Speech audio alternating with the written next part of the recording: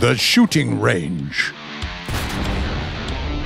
In this episode, pages of history, the battle for the Chinese farm, tactics and strategy, surviving on a fighter, and Metal Beasts, a special event version of the Il-2.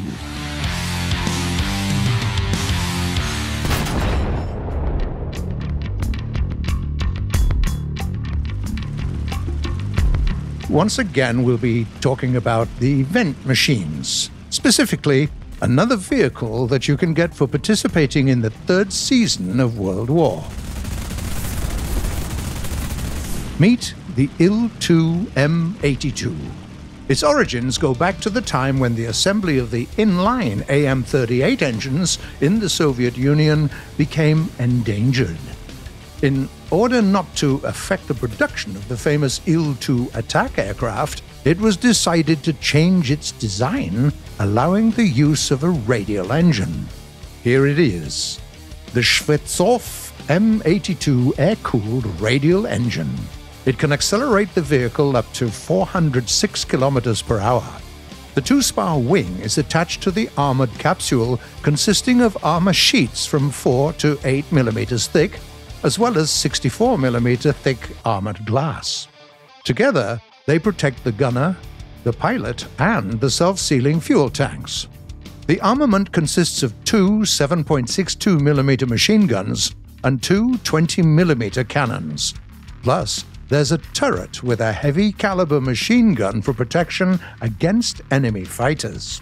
The main thing is, of course, the widest range of suspended weapons against ground targets. The Il-2 is a formidable attack aircraft, and its potential is best demonstrated in mixed battles. Usually, rockets would be most effective. We recommend taking 8 of the RBS-132 ones, armor-piercing with more than a kilogram of TNT inside. They will almost certainly turn any target into a pile of scrap metal in case of successful penetration. Don't forget about 100-kilogram bombs as well. They require a certain amount of skill, so at first you might want to forget about saving and drop the entire amount of these onto one opponent. And then, eventually, when you get used to them, you'll be able to distribute bombs in lesser quantities and destroy more tanks per flight. When it comes to threats, the greatest one for the Il-2 is, of course, ground-based air defense systems. As long as a single anti-aircraft vehicle is active on the map, the hunt for enemy tanks may end in vain, and to no avail at any moment. It's better to wait until your ground forces eliminate the AA vehicle in question, or to take an ally with you and attack it together from both your forward-facing weapons. By the way, the Schwak cannons are effective not only against AA tech with open cabins, but also against light ground vehicles. You can penetrate the roofs of turrets and engine compartments and disable crew members, as well as engines and other modules. Let's not forget about air targets as well. Sure, you might run into problems against fighters, but bombers are your rightful prey. You aren't inferior to them in terms of speed, your offensive firepower is more than enough, and the armored capsule will provide some minimal protection.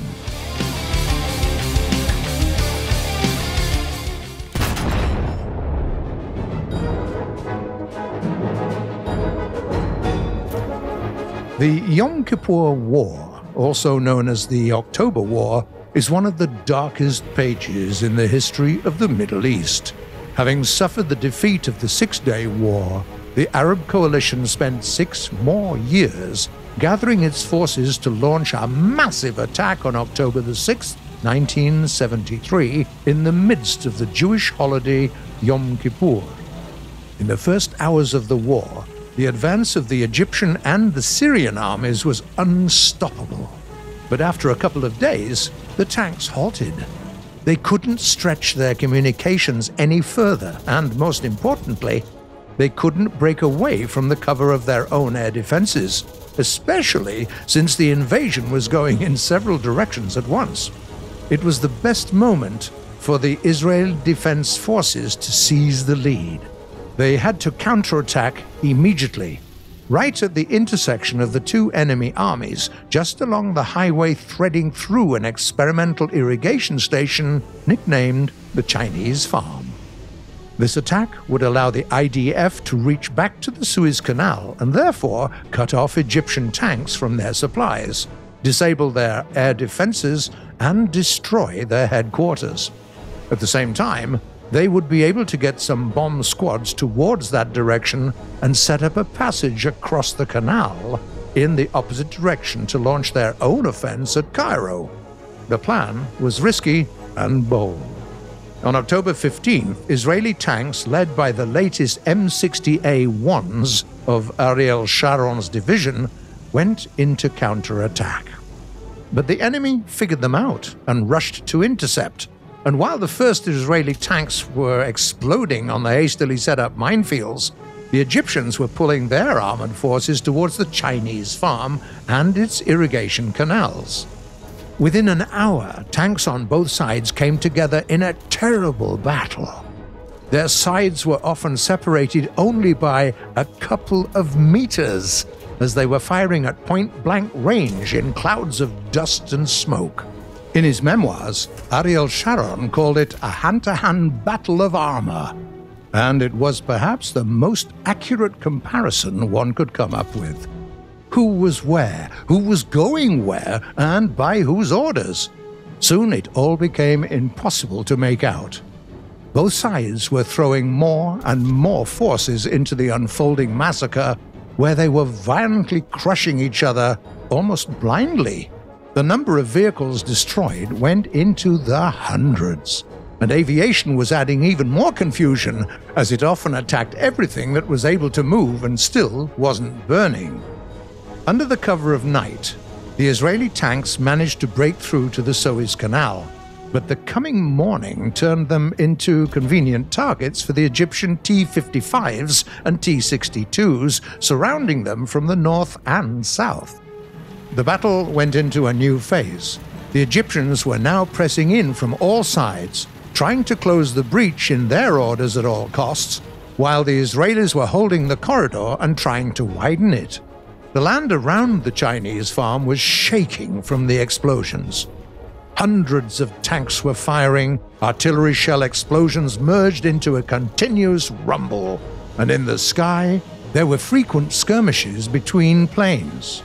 By the end of the 17th of October, the outcome became clear. The IDF managed to secure its positions on the Suez Canal. The Israeli forces set up a passage into Egypt and entered the attackers' rear. Separate attacks on the Chinese Farm lasted for several more hours, but their outcome was already predetermined. Having suffered terrible losses, the Egyptian army retreated hastily. The battle for the Chinese Farm went down in history as the biggest tank battle since World War II. It also formed the basis of a scenario of the same name in the third season of War Thunder's World War. Hurry up, the battles on the global map have already begun, and their outcome depends only on you.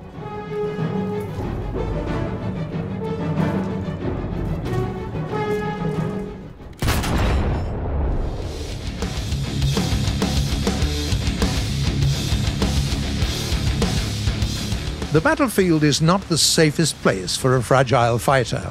Your flight can be interrupted by a single stray bullet or a round from an enemy cannon.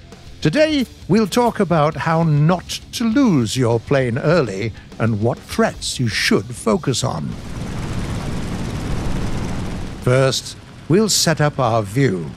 For that, let's quickly assign a handy button in Controls, Common, View Control, Mouse Look Activation. Having pressed it, we can freely monitor the situation, while at the same time continuing to control the aircraft with the keyboard. That's all we need in the control settings so far. Time to move on to the tactics. We'll start with air battles.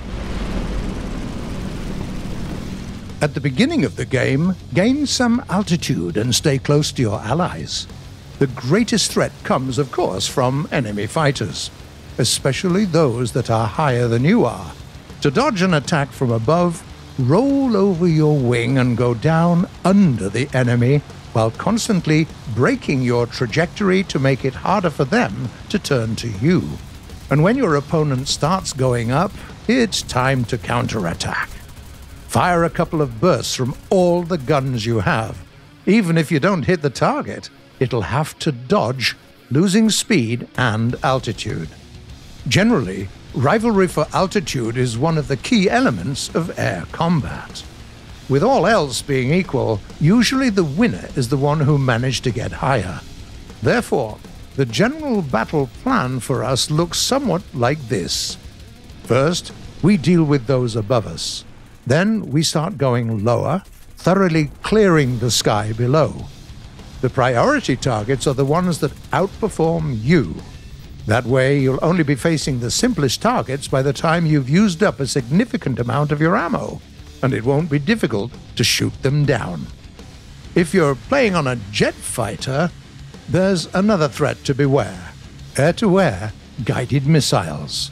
The simplest of them can be evaded by sharply changing the trajectory of your flight, but this trick won't save you against the more modern ones.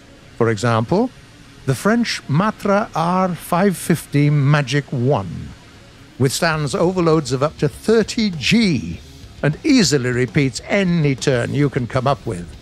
Such missiles can be avoided with flares. For greater efficiency, using the flares should always be combined with evasive maneuvers, not only to confuse the homing head, but also to get out of its way in time.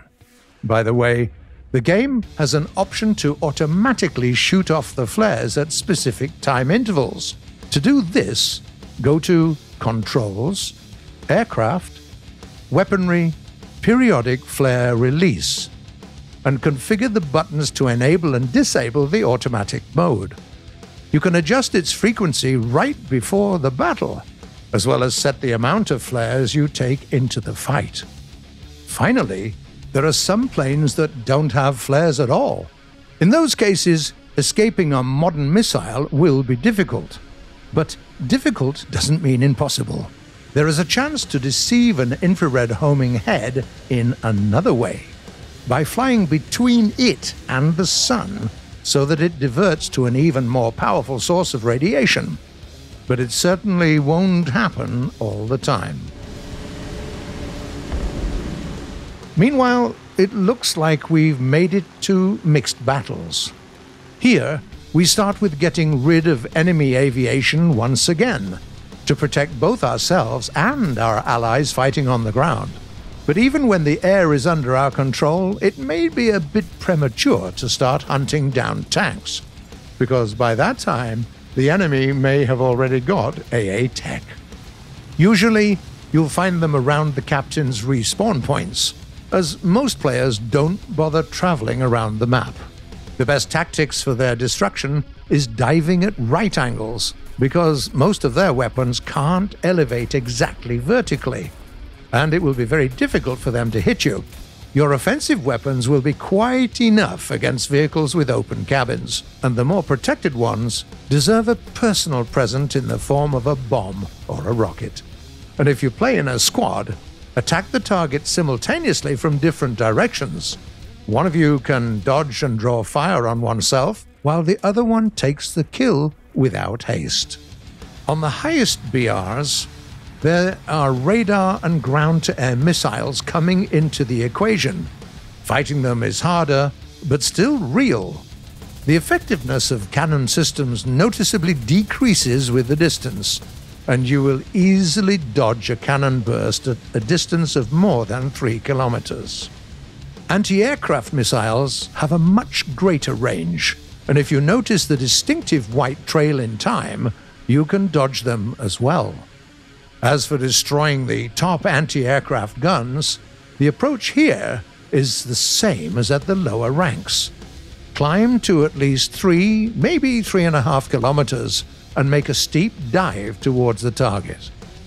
Finally, in addition to anti-aircraft guns, helicopters are also quite common in top-tier fights. Usually, they have good air-to-air missiles and powerful artillery weapons in their noses, so it's safer to attack them in the rear hemisphere. While the enemy is turning around, you can easily destroy it with a burst of your forward-facing weapons. Alternatively, you can attack them from above. It'll be difficult for a helicopter to raise its nose that high. But no matter the mode, the most important thing is to constantly monitor the battlefield. A threat spotted at the right time brings you halfway to defeating it. The more often you look around, and the less you're involved with only one, even the most tempting target, the longer your aircraft will survive.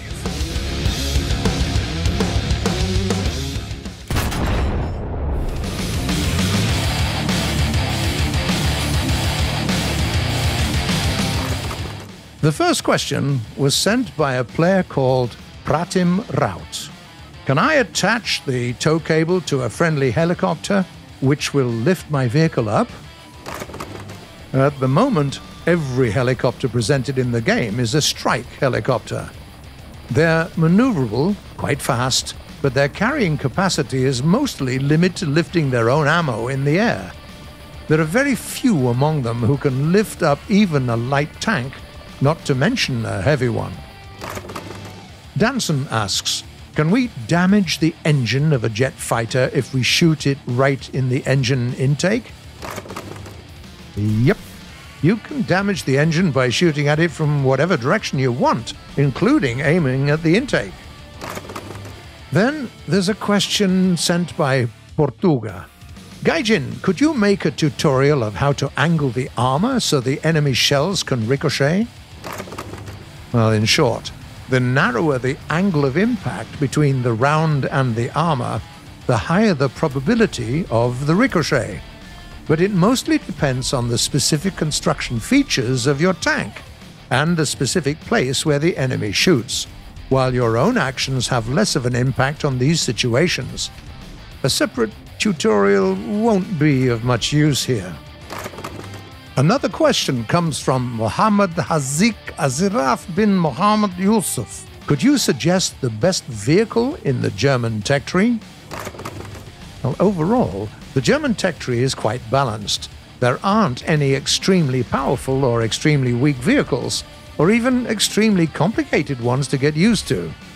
Personally, we have the most fun by playing on the Panzer IV F2, the Tiger H1 or E, the Panther D or A, the Panzer IV/70V, the Tiger II P, the Jagdpanther, and the Leopard A1A1. Give them a try. You'll surely like some of these too. And the last question for today was written by Samuel Tomanov. Can you destroy a helicopter when you jump with a car or tank? Ooh, this one must look spectacular. Let's give it a try. Well, here you go. Once more, that's it for today. You've been watching The Shooting Range by Gaijin Entertainment, which premieres every Sunday at 4 p.m. GMT or noon Eastern Time. Subscribe to the channel, click the bell, leave a like. Don't forget to take part in the new season of World War and tell us what you think in the comments below. But say nice things. See you in 24/7. No. 7 days and 7 nights. No. Okay, in a week.